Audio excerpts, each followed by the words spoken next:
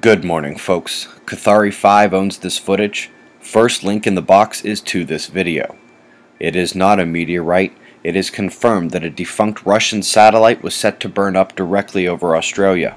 It did indeed. Terrific article linked here about the furthest planet forming from a parent star we've ever seen. Compared to this guy, Pluto is close to home. The Black Forest blaze is now the most destructive in the history of Colorado. Comes on the heels of record heat earlier than they've ever seen it. Keep those records in mind while I touch on other major disasters. In fact, 2012 had $11 billion events, making it the costliest year on record. But back to other records, I mentioned heat, but wet and cold are actually dominating the latest State of the Climate report. If you have been paying attention, you know it's all kinds of weather extremes, including that global warming, but that cooling and precipitation are winning over the last year and a half. Minor flood warnings in Victoria, so the cell is set to jump between islands here. Convergence zone over the central states shifts slightly east tonight. Folks, you know the primary quake factor began spinning in hard. As of 4 a.m. capture, he's less than 15 degrees from center disk. He entered the Earth-facing quadrant early yesterday morning, and as B. Pierce wouldn't let me forget, the Jupiter conjunction is now 5 days away. Earthquake drought has ended. A large tremor struck south of Indonesia. There is no damage, but it did put a nudge to our favorite buoy.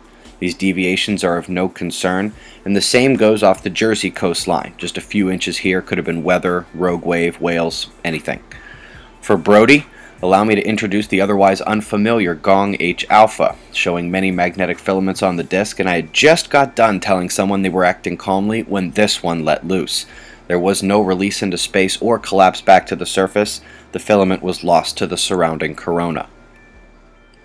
Folks, the Gakona space weather charts are currently down, but the asolar wind telemetry suggests the conditions are calming, at least in terms of temperature, speed, and density. Canadian magnetometers are on point and showing the same quiet. Flaring is quiet as well, but trying to come back. You remember we saw the birth of a sunspot, then yesterday I told you she was fading. But she's a fickle one, this region, now fully developed and potentially mixing magnetics between the large outer umbras. Got some good development headed in southeast as well today. Something we only see a few times a year while the primary magnetic connection to the sun remains firm on the northwestern limb, the individual connectivity points are all over the disk, some even wrapping all the way around to the eastern limb. By the time you watch this, the southern coronal hole will be near center disk. The northern aspect is here, cresting now and looking quite big. Hopefully any quake uptick associated with it will be as benign as yesterday's. Shots of our star to close, eyes open. No fear, it's 6:35 a.m. Eastern Time, and that's the news. Be safe, everyone.